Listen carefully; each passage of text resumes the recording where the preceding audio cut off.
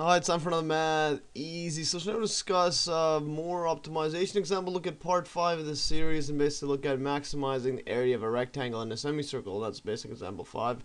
Find the area of the largest rectangle that can be inscribed in a semicircle of radius r. So I'll just quickly draw what I mean. And so here's the semicircle, and just inside the x and y coordinates here, and its radius r, so it'd be something like this. So now there's two methods of basically solving for this one. We could use calculus, and then we could also use trigonometry. I'll show you both methods. I'll write down. We'll do the first one first, which is a bit harder. So yeah, I wrote down these two methods that we could use. The first one is using calculus, but basically using the x and y variable, and the second using trigonometry. Let's look at number 1 first. So if we look at number 1, we could go back to this graph here, and this semicircle. Now let's just put a random rectangle inside. So that's a semicircle, and we want a rectangle inside of it. And this is symmetric, as this is not the scale, but you get the idea. So this would be x, this length, and this is also x, the length between these two. And then this is going to be y. And then at this point here, we have this is going to be x, y, and then from this number, the radius is always r, so that's r is the radius. So now this area is just going to be equal to, we'll just a is equal to 2x times y, because there's just length times height, so it's 2x is the length and y is the height here. So now we want to get y in terms of x, so we know that using Pythagoras here, this would just be, well, r squared is equal to x squared, this is an x here, is a right angle, plus y squared. So then if we rearrange this one, we're going to get y squared is equal to r squared minus x squared, or in this case, y is equal to, well, it's going to be positive because you can have a negative y in this case, r squared minus x squared. Now when we plug in what we got for y, we're going to get a is equal to 2x times r squared minus x squared. Now first thing to do, we have to see the domain in this one. Well, this square root can't be less than 0, so then basically r squared minus x squared has to be greater than 0, and in this case you move it around, you're going to have r squared x squared. So basically x is going to be greater than it's going to be greater than 0, but in this case this one's going to be less than r. Yeah, so because you can't have a negative radius, and it can't be greater than r, otherwise you're going to have a negative square root. So this is the domain in this case, well, less than or equal to. Now, like always with these examples, we need to find the critical point, and that's basically looking at the derivative when it's equal to 0. So we got to go with derivative in terms of x in this one. This one you have to use product rule. This is going to be 2 times r squared minus x squared. So 2 times the derivative of x, and then plus 2x, well, times by 1 over 2 r squared minus x squared is derivative of this, and then using chain rule, minus times by 2 negative, yes, times it by negative 2x.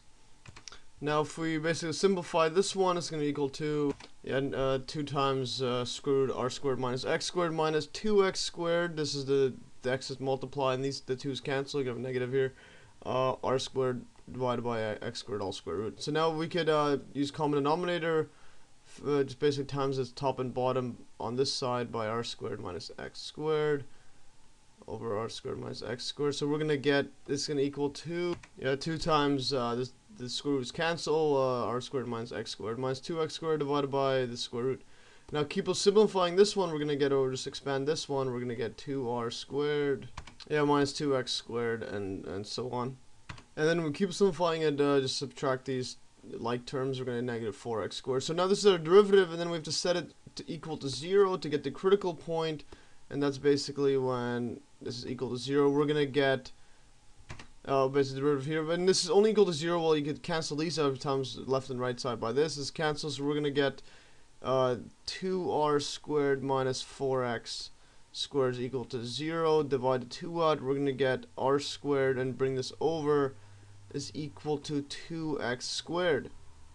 Thus if you solve for x, you're going to get, in this case, well, x squared is equal to r squared over 2, and then x would equal to plus, well, you ignore the minus, r squared over 2. This will just equal to r over square root 2. So this is our only critical point.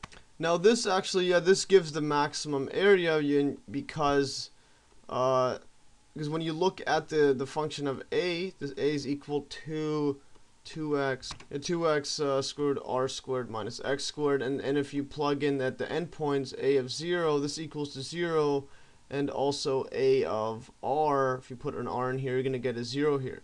So then this has to be a maximum, because what it means here is that you only have one critical point here at r square root 2, and this is, basically this would be at r, this is at 0, so you're going to have something like this.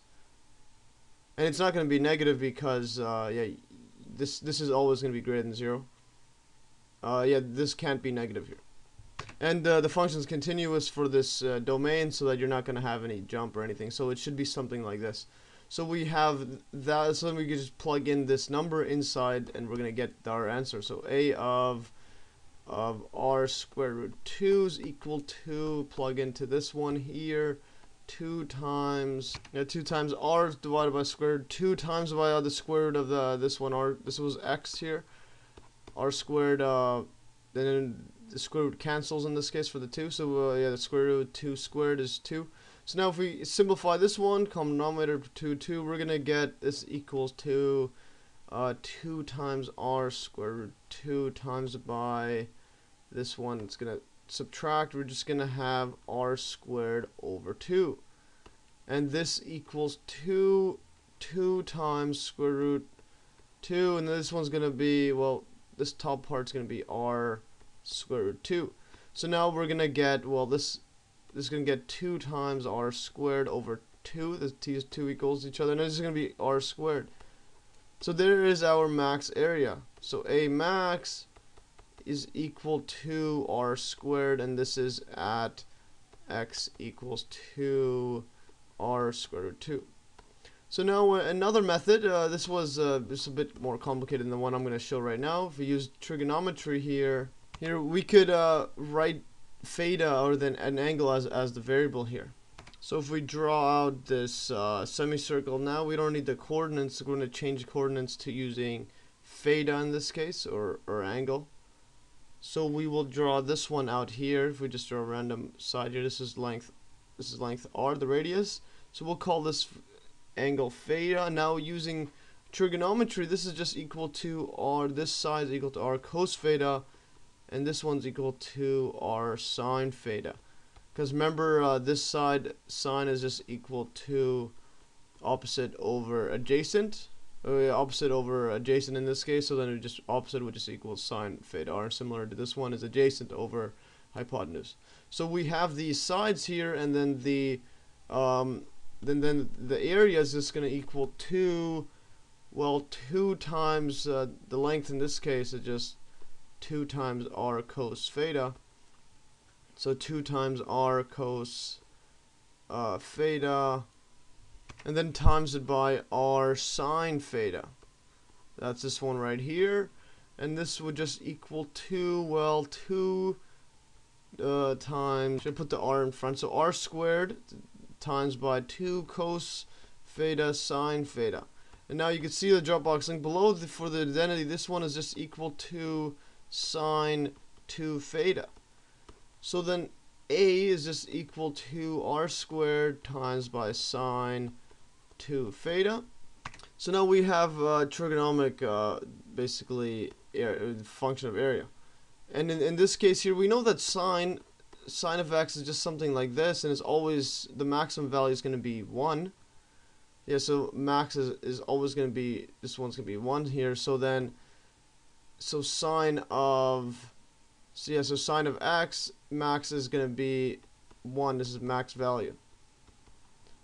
And this occurs basically at, this one is pi over 2. So then if the max is 1, so then for sine, this is max equals to 1, then the area is going to be max. A max is 1 sine, when the sine function is max, and that's going to be r squared times 1, or just r squared. So we know the area, and this occurs, number, because we have to look at between r. these max values has to be between r or the theta value. So what I mean by that, actually this one has to be between 0 and pi over 2, and this occurs basically when this is pi over 2. So then when 2 pi is equal to pi over 2, and if we rearrange this one, we're gonna have pi is equal to pi over 4, and this corresponds to 45 degrees. If we look at degrees, this is radians. So now, yeah, we have the max area. So max area is r squared when pi is equal, well, when theta is equal to pi over 4.